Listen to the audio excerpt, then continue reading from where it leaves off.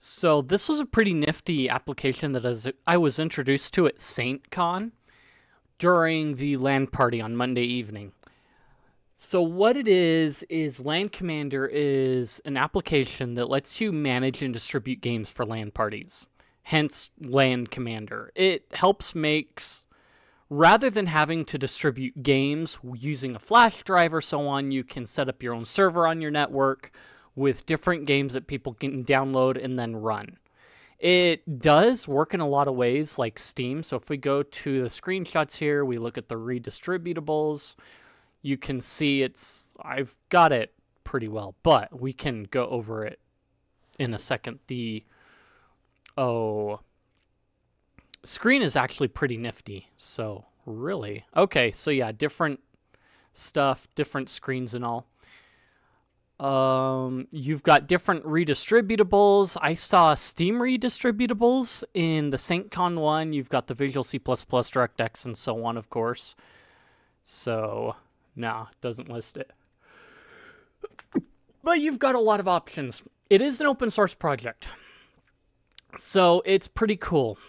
There are a couple things that I noticed with it that were kind of weird and that I kind of lament.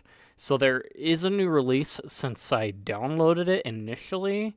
So we're going to have to do some things. But you can see it's actually got a wide range of options for your launcher and your server. ARM64, x86, Mac OS, Windows. It is more built for Windows in that sense. So, yeah. Let's see. It still looks like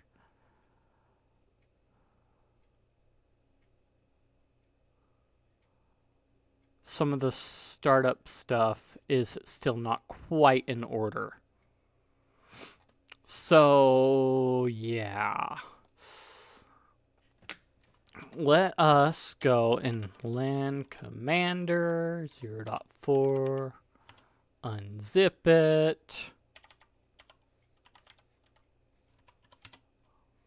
Okay, so we can go and we don't need to make it executable, but if we go back to our backups, let's double check that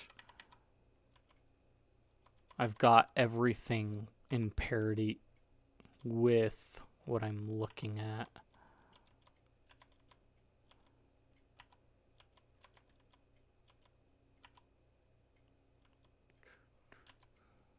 Okay, I should be able to run it from here. Oh, wait. I do... It is Linux native. So that is the nice thing about it. Oh, I don't have a server set up. Yeah. Anyway, give me a second. Okay. So now that I've got a server up, it will detect servers on the LAN if it is on your network. So I can click here. I can go in here. I can register here. It's going to do some goofy things. I'm going to switch that here, and I'm going to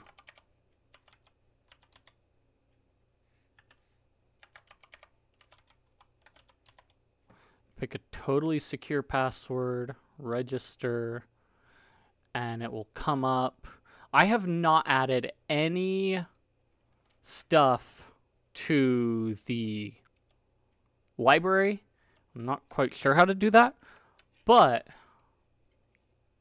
let's see. We will reload, go to our downloads. You can see we've got a good download screen. Go into settings here, and we can see our storage paths, our games, blah, blah, blah, storage path, medium. Enable script debugging. Let me go and look at a couple other things. Okay, so when you log into LANCommander first on the web interface, it's going to come up like you go to the address it gives you in the server one, and then you can go to games. We can add a game. We can look up a game. We can skip looking up a game. Overview. Let's see. Let me double check. Redistributables, games, import. Okay. Let me go look for that. Okay. We are going to pick on... Oh.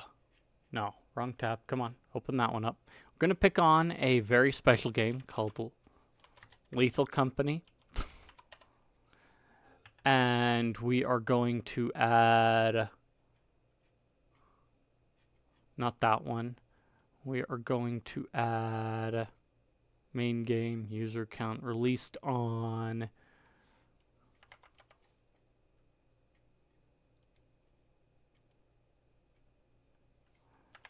Ten 23 2023.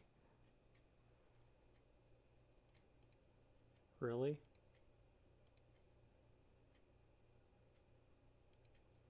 There.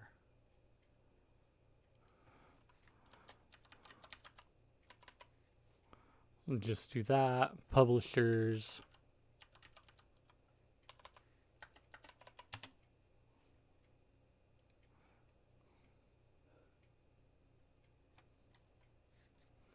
Let's see. And then, let's see. Where is it? No data selected. Where's my upload?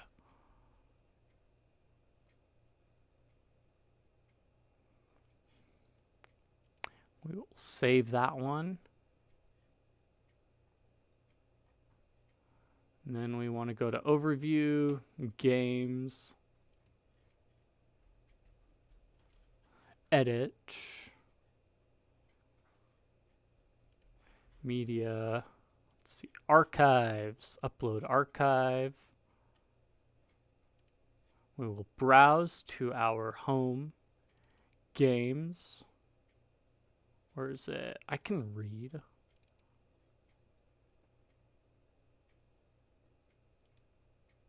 I don't know what version it is. 1. Upload. It's going to go really fast because I'm local. Let's see, save paths. We want add a path. File, folder, path. Let's see, it was... Where's our...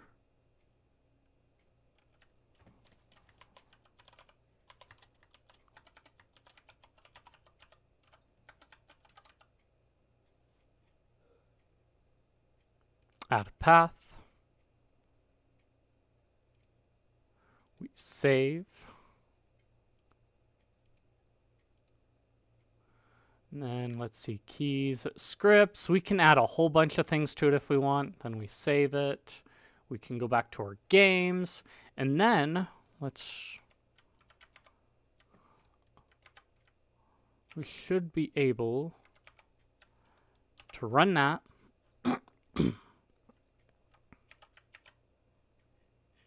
Should be able to refresh, and we can see Lethal Company's added, and we can click install, and it will install it. Although, the only issue that I've had, so let me...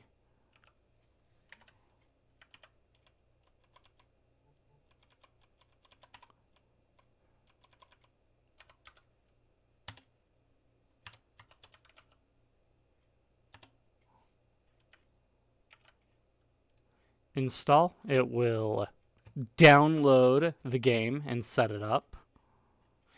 And then when I click play, let's see, browse files. Let's see, let me double check my actions. No actions found.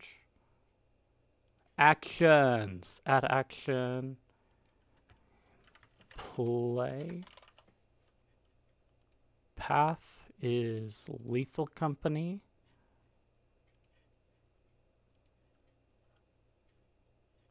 Add action. Well, okay. Save. Then we need to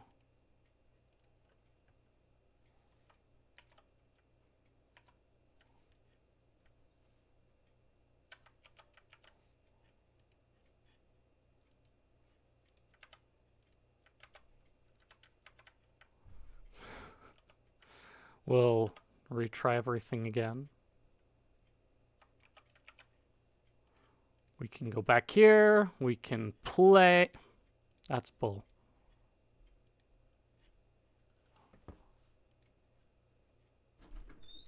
I don't know. All I know is there isn't very good wine support for it in a lot of cases. And that's the only lamentable thing. So you may have to run your own like special actions on a game in order to get it to run. Well, let's see. So when they set it up for SaintCon, me running the system that I am, ran into the issue of not being able to play too well because Linux support was somewhat non-existent. It runs, but you have to set up your own stuff for it to run. It doesn't automatically hook into Wine, it seems. So you're kind of stuck with that. And so it creates some interesting situations. I will definitely look more into setting up a LANCommander, I think, which should be interesting. Let's see, let's look at scripts, archives, final steps.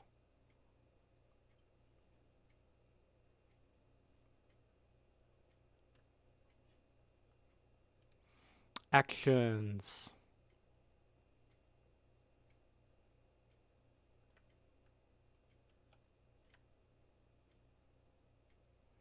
Yeah, that should have done it.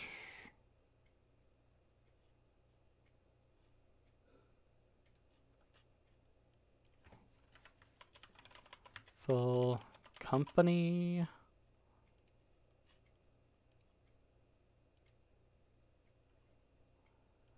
Then we refresh. No actions found still. Okay. Anyway. Yeah, LANCommander, it didn't run the games too well.